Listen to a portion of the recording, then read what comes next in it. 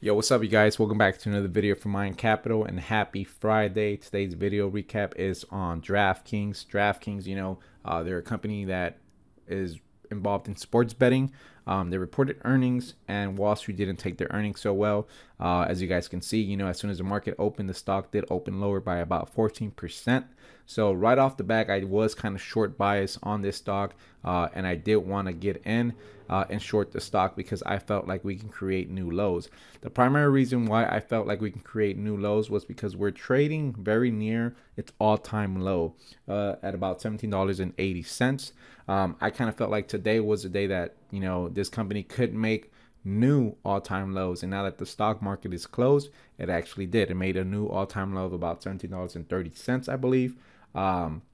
So my thesis was right. Unfortunately for me, however, I didn't write it down all the way, but I did make some good money on this stock.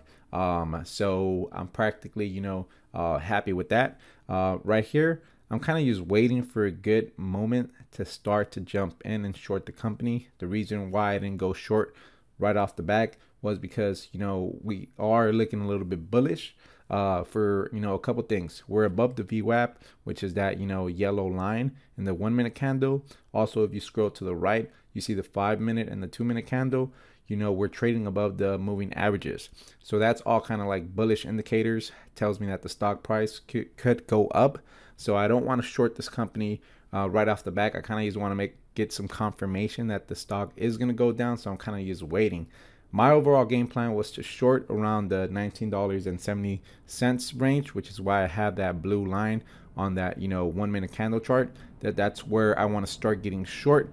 We do get near that price level, but unfortunately for me, I don't get in at that entry because the stock just moves way too fast. I actually shorted 1,000 shares at about $19.10. That's my entry point, and I get out pretty quickly after realizing a gain of about $462 in 3 or 4 minutes.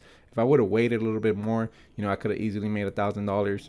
If I would have waited the entire day, I could have easily made about $1,500 to $2,000 or so. But once again, when it comes to day trading stocks, you never know what's going to happen. And I was kind of satisfied with the amount of money I made because I made it so quickly that I kind of just was okay to get out, because every minute that you're holding on to your position, you're running that risk of the stock moving against you, or you losing money that you could have got.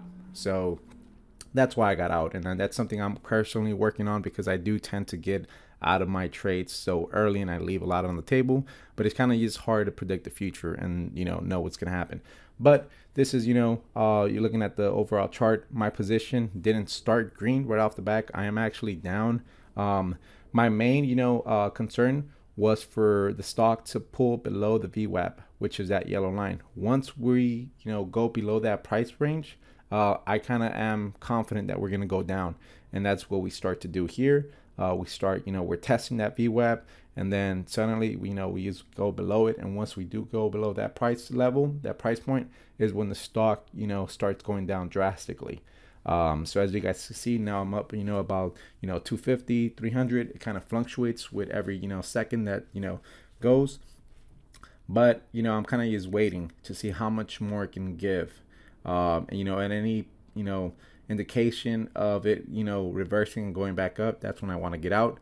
And that's kind of why I got out where I did get out, because I saw a green candle and I'm like, what, this can probably go back up, and I'm okay with the profit.